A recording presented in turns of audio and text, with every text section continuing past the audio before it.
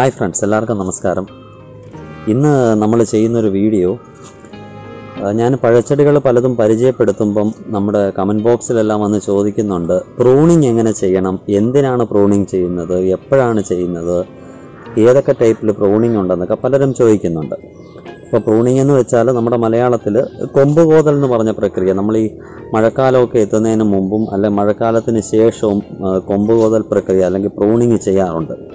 അപ്പം നമ്മുടെ വീട്ടിലെ പൂച്ചെടികളൊക്കെ നമ്മൾ ചെയ്യാറുണ്ട്, അത് ക്ലിപ്പിങ് പോലെ ഒരുമിച്ച് കട്ട് ചെയ്ത് കളയുക. അതേസമയം പഴച്ചെടികൾക്ക് എങ്ങനെയാണ് പ്രൂണിങ് എന്ന് വെച്ചാൽ നമ്മളെല്ലാം ചെയ്യുന്നുണ്ട് പല രീതിയിൽ. അതിനകത്ത് ശാസ്ത്രീയ വശമുണ്ടോ എന്നൊക്കെ ചോദിച്ചാൽ, ഒരു ചെടിക്ക് എന്തിനാണ് പ്രൂണിങ് ചെയ്യുന്നതെന്ന് വെച്ചാൽ, ഒന്നാമത് നമുക്കറിയാം നമ്മുടെ ചെടികൾ, പഴച്ചെടികൾ നടുന്നത് നല്ല പഴവർഗ്ഗങ്ങൾ കിട്ടാൻ വേണ്ടിയാണ്. അപ്പം അതിനൊരു ആരോഗ്യം ചെടിക്ക് വേണം. പിന്നെ ഈ ചെടി കാണുമ്പോൾ നല്ലൊരു ആകൃതി വേണം. എന്നെ സംബന്ധിച്ച് ഞാൻ ഈ ചെടികളൊക്കെ നട്ട സമയത്ത് പ്രൂൺ ചെയ്യാറേ ഇല്ല. കാരണം നമുക്കറിയാം, ഒരു സീഡിൽ നിന്ന് 2 മുള വന്ന് തളിര് വരുന്നിടം വരെ നമ്മൾ നോക്കി വളർത്തിയെടുക്കുമ്പോൾ നമുക്ക് വെട്ടാനൊരു മടി തോന്നും.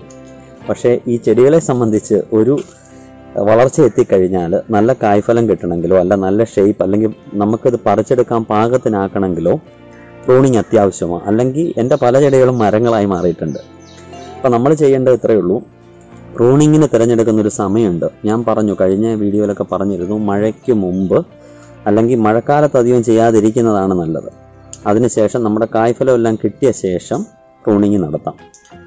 അപ്പോൾ ചെടികൾ ചെയ്യുന്നത് നമ്മൾ കൊടുക്കുന്ന ജലവും വലിച്ചെടുക്കുന്ന കാർബൺ ഡൈ ഓക്സൈഡും വളങ്ങളൊക്കെ മാറ്റി നമുക്ക് വേണ്ട ഓക്സിജനും അതുപോലെ തന്നെ മറ്റ് പഴങ്ങളായിട്ടും മറ്റും പുറത്തു തരുന്നു. ഇതാ പ്രക്രിയ നടക്കുന്നത്, പ്രകാശ സംശ്ലേഷണം അല്ലെങ്കിൽ ഫോട്ടോസിന്തസിസ്, നമ്മളെല്ലാം പഠിച്ചിട്ടുള്ളത്.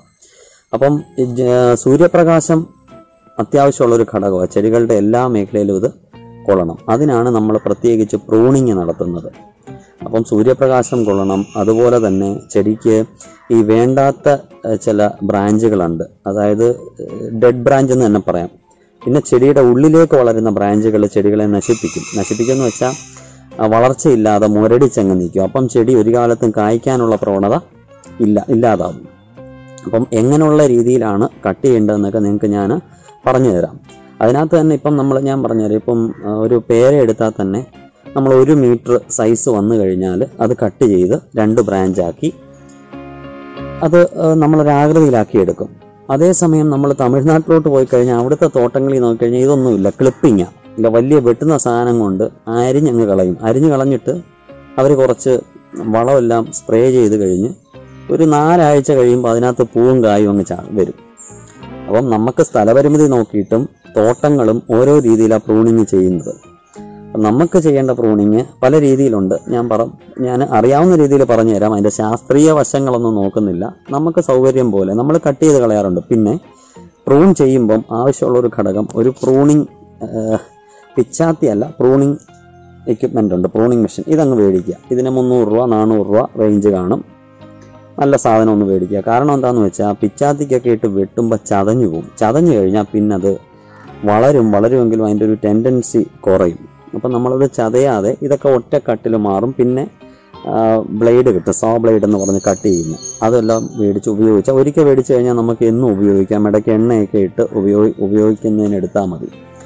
പിന്നെ പ്രൂണിങ്ങിൻ്റെ അടുത്ത വശം എന്ന് പറഞ്ഞാൽ, നമ്മൾ ബോൺസായി നടന്നവരെ കണ്ടിട്ടില്ലേ? അപ്പം ഈ ചെടികൾ വളരുമ്പം ചെടികൾക്കൊരു പ്രത്യേകിച്ച് ആരോഗ്യം വേണം, ആകൃതി വേണം. അതൊക്കെ ഷേപ്പ് ചെയ്തെടുക്കാൻ ബോൺസായിൽ വേരുൾപ്പെടെ പ്രൂൺ ചെയ്യുന്നു. പിന്നെ നമ്മൾ മണ്ണി വെച്ച് നമുക്ക് വേരുൾപ്പെടെ പ്രൂൺ ചെയ്യാനുള്ള ഓപ്ഷൻ ഇല്ല. അതുകൊണ്ട് നമ്മൾ തടമെടുക്കുമ്പം ഒരുമാതിരിപ്പെട്ട കുറച്ച് മുകളിൽ വന്നിരിക്കുന്ന വേരുകളൊക്കെ പോകും.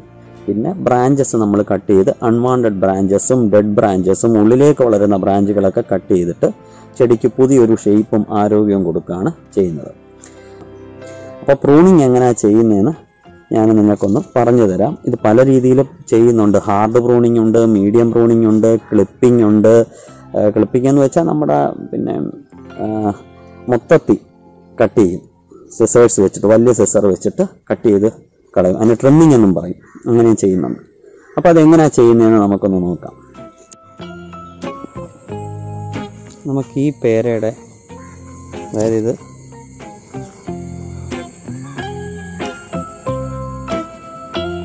നമ്മൾ ഈ പേരയുടെ കുഴപ്പമെന്ന് പറഞ്ഞാൽ നമ്മൾ നടുന്ന സമയത്തൊന്നും പ്രൂൺ ചെയ്യത്തില്ല.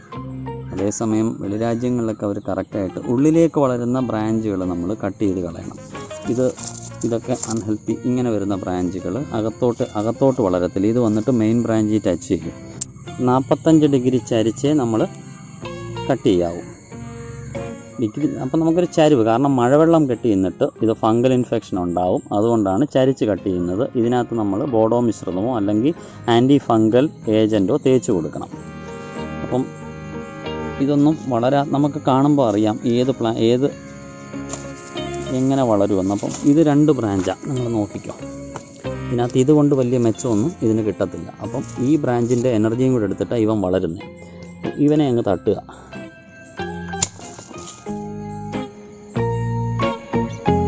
ഇതേപോലുള്ള അകത്തോട്ട് വളരുന്ന ചെറിയ ചെറിയ ബ്രാഞ്ചുകളൊക്കെ കണ്ട് ഇതിൽ പേരയ്ക്ക നിൽപ്പുണ്ട്.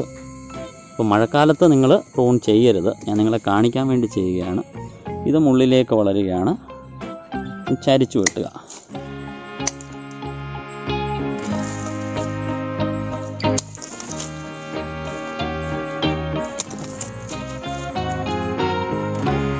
പിന്നെ താഴോട്ട് കിടക്കുന്ന ബ്രാഞ്ച്, ആ ബ്രാഞ്ച് കാണുമ്പോൾ നമുക്കറിയാം അത് ആരോഗ്യമില്ലാത്ത ബ്രാഞ്ച്. അതായത് വെയിൽ നല്ലവണ്ണം തടികളിൽ കിട്ടണം.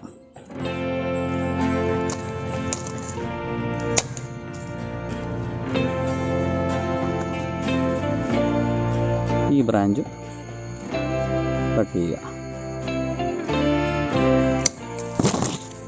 ഒരു കുഴപ്പമെന്ന് പറഞ്ഞാൽ ഞാൻ തന്നെ കട്ട് ചെയ്ത് ഞാൻ തന്നെ ക്യാമറ പിടിക്കുന്നതോട് നിങ്ങളെ നല്ല രീതിയിൽ കാണിക്കാൻ പറ്റുന്നില്ല. എങ്കിലും ഇതിടയ്ക്ക് ഞാൻ പ്രൂൺ ചെയ്യുന്നതാണ്. തലപ്പ് വെട്ടിവിടും.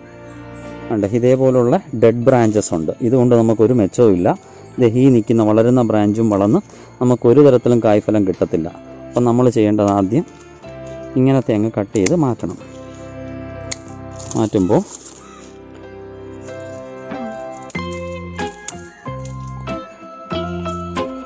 ഈ ബ്രാഞ്ച് വളരും. അതിൻ്റെ തലപ്പൂടൊന്ന് വെട്ടിവിട്ടാൽ അത് 2ആയിട്ട് വളരും.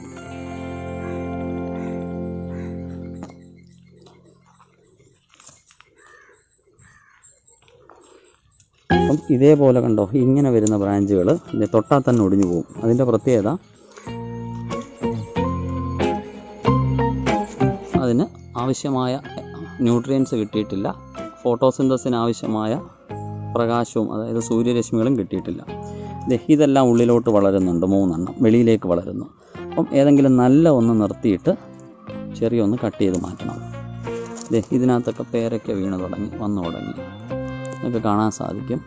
ഇതിടയ്ക്ക് ഞാനൊന്ന് പ്രൂൺ ചെയ്താൽ നമ്മുടെ സ്ഥലപരിമിതി മൂലം ഇതേപോലത്തെ ബ്രാഞ്ച് കണ്ടോ, ഇതിനൊന്നും ഇതൊക്കെ അഴുകി ചീത്തയാവുന്ന ബ്രാഞ്ചാണ്, വെള്ളം കെട്ടി നിന്നിട്ട്. അപ്പോൾ നമ്മളവിടെ കട്ട് ചെയ്തിട്ട് ഇവിടെ നമ്മൾ എന്താ ചെയ്യേണ്ടതെന്ന് വെച്ചാൽ കുമിൾനാശിനി മാത്രമല്ല കീടനാശിനിയും കൂടെ തേച്ച് കൊടുക്കണം. ഒരു തുരിശെടുത്തിട്ട് തുരിശ് തേക്കുന്നതിൻ്റെ കൂടെ അതിനകത്ത് അല്പം കുമിൾനാശിനി അല്ലെങ്കിൽ ഫംഗിസൈഡ് കൂടെ ചേർത്തിട്ട് തേക്കണം. കാരണം എന്താണെന്ന് വെച്ചാൽ ഫംഗസ് മാത്രമല്ല തണ്ടുതുരപ്പൻ കയറി ഇത് കട്ട് ചെയ്തിടാൻ സാധ്യതയുണ്ട്. അതുകൊണ്ട് അതുകൂടെ ചേർത്ത് തേക്കുക. പിന്നെ നല്ലവണ്ണം വളർന്നു വരുമ്പോൾ ഷേപ്പ് കിട്ടാനും നമ്മൾ ഈ തലപ്പാണ്ട് ഇതെല്ലാം ഞാൻ വെട്ടിയ തലപ്പ 2 ബ്രാഞ്ചായിട്ട് വരും. തലപ്പുകൾ കട്ട് ചെയ്ത് വിടണം വളർന്നു കഴിഞ്ഞു. അതിനകത്ത് ഒരു വലിയ ബ്രാഞ്ച് മാത്രം നിർത്തുക. ബാക്കിയെല്ലാം നമുക്ക് ഇപ്പോൾ തമിഴ്നാട്ടിൽ ചെന്ന് കഴിഞ്ഞ് ഇത് മൊത്തം അങ്ങ് അരിഞ്ഞാൽ പുതിയ തലപ്പിൻ്റെ കൂടെ അതിൻ്റെ കൂടെ നമുക്ക് പൂക്കളും കായ്കളും വരും. അപ്പോൾ ഇത് നമ്മൾ പ്രൂൺ ചെയ്ത് കഴിഞ്ഞ് ചെയ്യേണ്ടത് ഫംഗിസൈഡ് കുമിൾനാശിനിയും കീടനാശിനിയും കൂടെ മിക്സ് ചെയ്ത് കുഴമ്പ് പരുവമാക്കി അല്ലെങ്കിൽ ബോഡോ മിശ്രിതം തുരിശ് തേച്ച് കൊടുക്കുക. ബോഡോ മിശ്രിതം കുഴമ്പാക്കി നമ്മൾ മുറിക്കുന്ന വലിയ കൊമ്പുകൾക്കൊക്കെ തേച്ച് കൊടുക്കണം. അതിനുശേഷം എന്താ ചെയ്യേണ്ടതെന്ന് വെച്ചാൽ ബോറോൺ, സൂക്ഷ്മമൂലമായ ബോറോണ് അല്പം അതിൻ്റെ അനുപാതം കാണും, കലക്കിയിട്ടൊന്ന് സ്പ്രേ ചെയ്ത് കൊടുക്കണം. എന്തിനാണെന്ന് വെച്ചാൽ ഇത് പെട്ടെന്ന് കായ്ക്കാൻ വേണ്ടി ബോറോണും കൂടെ കൊടുക്കണം. പിന്നെ ഫിഷ് അമിനോ ആസിഡോ മറ്റോ ഉണ്ടെങ്കിൽ, കാരണം നമ്മൾ ഈ ചെടിക്ക് പെട്ടെന്നൊരു വളർച്ച വേണം. അപ്പോൾ അത് കട്ട് ചെയ്ത് ആവശ്യമില്ലാത്തതെല്ലാം കളയുകയാണ്.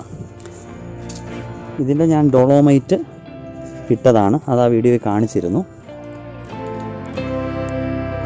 അനാവശ്യമായിട്ട് ആവശ്യമില്ലാതെ അൺഹെൽത്തി ആയിട്ട് ആരോഗ്യമില്ലാതെ നിൽക്കുന്ന ബ്രാഞ്ചൊക്കെ പ്രൂൺ ചെയ്ത് മാറ്റാം. നമുക്ക് കാണുമ്പോൾ അറിയാം. അതായത് മെയിനായിട്ട് നോക്കേണ്ടത് ഉള്ളിലേക്ക് വളർന്നു കയറി മെയിൻ ബ്രാഞ്ചിൽ തട്ടാനുള്ള ഇതൊക്കെ കട്ട് ചെയ്തങ്ങ് മാറ്റുക. ചരിച്ച് കട്ട് ചെയ്യുമ്പോൾ ഒരു 45 ഡിഗ്രി ചരിച്ച് കട്ട് ചെയ്യുക. വെള്ളം നിൽക്കല്ല്.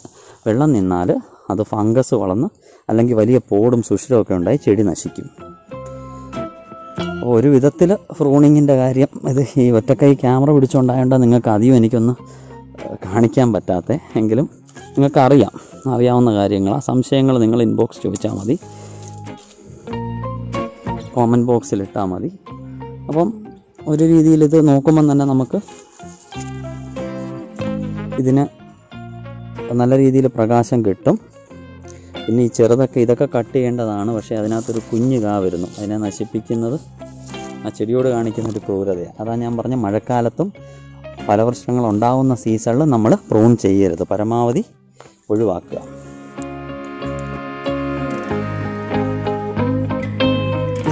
ഇതാണ് പ്രൂണിങ് എന്ന് പറഞ്ഞ്. ഹാർഡ് പ്രൂണിങ് ഞാൻ പ്രൂൺ ചെയ്യാതെ കൊണ്ട് നട്ടൊരു ചെടി കായ്ച്ചു കിടക്കുന്നതാണ്.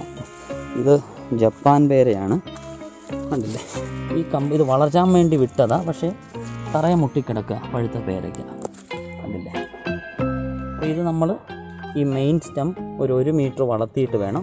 ഇത് കായ്ഫലം കഴിയുന്ന ഉടനെ ഇതെല്ലാം കട്ട് ചെയ്ത് മാറ്റിയ ശേഷം 1 മീറ്റർ ഇട്ടിട്ട് കട്ട് ചെയ്യുമ്പം അത് 2, 4, 6 അങ്ങനെ പടർത്തി നമുക്കെടുക്കാൻ പറ്റും. ഇത് കുഞ്ഞൻ പേരയായതുകൊണ്ടാണ് കാരണം നമുക്കറിയാം ഒരു സാധനം നല്ല വില കൊടുത്ത് കൊണ്ടുവെക്കുമ്പോൾ അതിൻ്റെ ഒരു കമ്പ് പോലും നമുക്ക് കളയാൻ തോന്നത്തില്ല. അപ്പം നമ്മൾ ശ്രദ്ധിക്കേണ്ടതാണ് ചെടി. പിന്നെ എല്ലാ ചെടിയൊന്നും പ്രൂൺ ചെയ്യരുത്.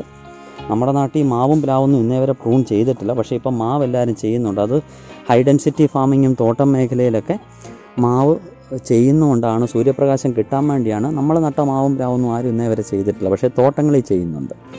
ഇപ്പം പിന്നെ എല്ലാവരും മാവ് ചെയ്ത് തുടങ്ങിയിട്ടുണ്ട്. പിന്നെ നെല്ലി ഒന്നും നമ്മൾ ചെയ്യണ്ട. അതിൻ്റെ പ്രശ്നം എന്താണെന്ന് വെച്ചാൽ നെല്ലിക്കൊക്കെ പ്രൂണിങ് ആവശ്യം വരുന്നില്ല. നെല്ലിയൊക്കെ സ്വന്തമായിട്ട് ഇല കൊഴിച്ച് സ്വന്തമായിട്ട് പ്രൂണിങ് നടത്തുന്നവരാണ്. നെല്ലിയുണ്ട്, ആല്, പിന്നെ നമ്മുടെ റബ്ബർ മരങ്ങൾ കണ്ടിട്ടില്ല. അത് കായ്ഫലം തന്നില്ലെങ്കിലും സൂര്യപ്രകാശം കിട്ടാൻ അതും ഇല കൊഴിച്ച് പ്രകൃതിയോട് ചേർന്ന് അത് തന്നെ പ്രൂണിങ് നടത്തുന്നുണ്ട്. അപ്പം ശ്രദ്ധിക്കേണ്ടത് ചില പഴച്ചെടികൾ നല്ല രീതിയിൽ കായ്ഫലം കിട്ടാൻ ചെയ്യണം. അപ്പം ഈ വീഡിയോ ഒരു വിധത്തിൽ മനസ്സിലായെന്ന് കരുതുന്നു. എങ്കിലും ഞാൻ കുറച്ച് പിക്ചറുകൾ പ്രൂൺ ചെയ്യുന്നതിൻ്റെ അതിനകത്ത്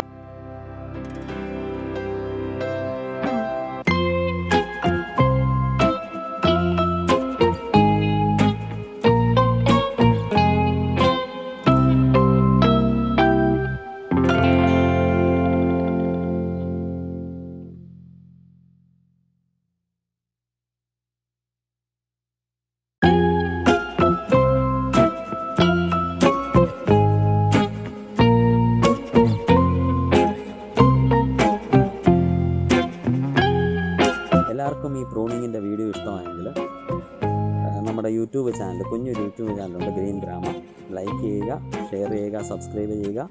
നമ്മുടെ ആ ബെൽ ബട്ടൺ കൂടി അമർത്തിയാൽ 45ഓളം വീഡിയോസ് ഉണ്ട്, അതെല്ലാം നിങ്ങൾക്ക് കാണാൻ സാധിക്കും. അതുപോലെ തന്നെ കഴിഞ്ഞ വീഡിയോയിൽ ഞാൻ മെൻഷൻ ചെയ്തിരുന്നു, അത് പലരും എൻ്റെ അടുത്ത് ചോദിച്ചു, ഈ അക്കിപ്പഴത്തിൻ്റെ വീഡിയോ ഇട്ടിരുന്നു. ഞാൻ ആ ഡിസ്ക്രിപ്ഷനിൽ എഴുതിയിട്ടുണ്ട്. അക്കിപ്പഴം നല്ലവണ്ണം വിളഞ്ഞ ശേഷം മാത്രമേ അതിൻ്റെ പരിപ്പ് കഴിക്കാവൂ. വെള്ളപ്പരിപ്പ് അല്ലാത്തതിനകത്ത് വിഷാംശമുണ്ട്, അത് നമുക്ക് ശരീരത്തിന് കേടാണ്. അപ്പം മൊത്തം റൈപ്പായി താഴെ വീണ പഴമോ അല്ലെങ്കിൽ ആ വെള്ളപ്പരിപ്പ് മാത്രമേ നിങ്ങൾ കഴിക്കാവൂ. അപ്പം ഇനി അടുത്തൊരു വീഡിയോ ആയിട്ട് നമുക്ക് കാണാം. അതുവരേക്കും it's me doctor Hari Muraleedharan from ഗ്രീൻഗ്രാമ signing off. Take care, by.